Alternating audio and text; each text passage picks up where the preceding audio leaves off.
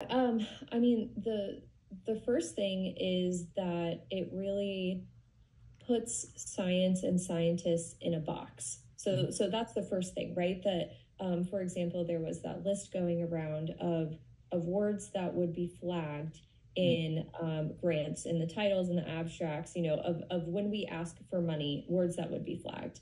And one example of a few examples: woman, female, bias.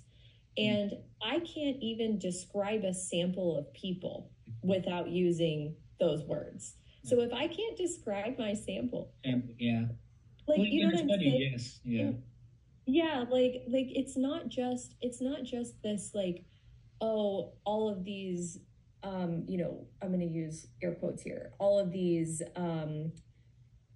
people studying cricket mating behavior for no reason, like, Yeah. it's like quote unquote ridiculous areas of science. It's that I study addiction. Like, I study something that we all know somebody who has a problem Yes. with a Yes. substance, Yeah. and my studies would get flagged. And so that's what this is. It's censorship. And it means that, yes, it is, sure, whatever, you target these people who are studying things that you as a layperson don't understand the importance of.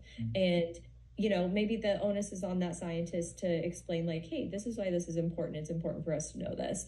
Or maybe it's this, a quote unquote woke ideology, or this, like, sex and gender conversation that we're having, and gender identity, and people don't have a good understanding or have this really strong bias against just asking questions. Like, that's what we do. We ask questions. We're just people who ask questions. And, like, yes, we're not here making millions of dollars. Like, no, don't do they this don't for the even money. know that, like, if, like, for example, if you